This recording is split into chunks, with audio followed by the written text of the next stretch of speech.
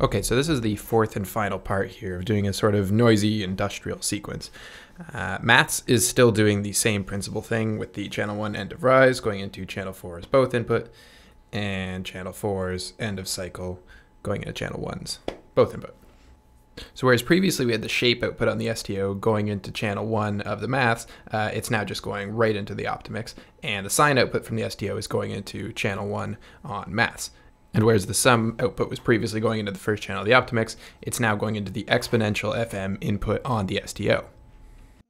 So now we have some sequencing coming into play, and I have the Doppler A193 handling these duties. I'm sending this little MIDI sequence you can see here from Ableton right into the volt per octave input on the STO, and it's also multed to the shape input, which just gives a kind of cool timbral layer to the sequencing.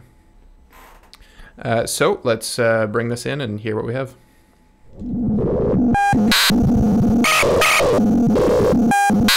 So in terms of application compared to the melody ruiner patch, this one, for whatever reason, is just way more likely to give you a dirty sound than it is to lock on to any given pitch. The melody ruiner, it was a bit more likely it was actually gonna work.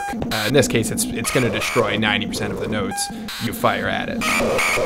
And this, like all things, is improved with just a touch of reverb and delay, so bringing those in.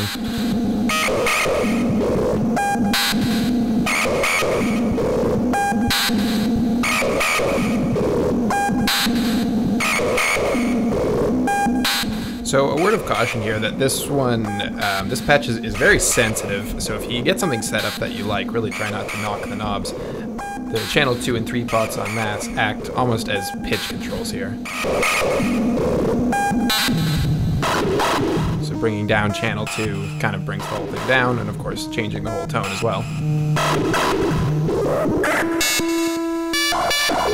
And likewise with bringing it up, again you can see I didn't make a big change there, so it's very sensitive.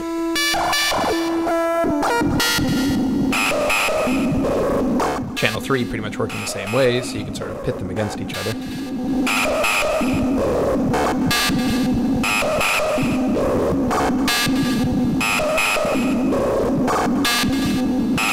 And this kind of benefits from shaping a bit with some filtering.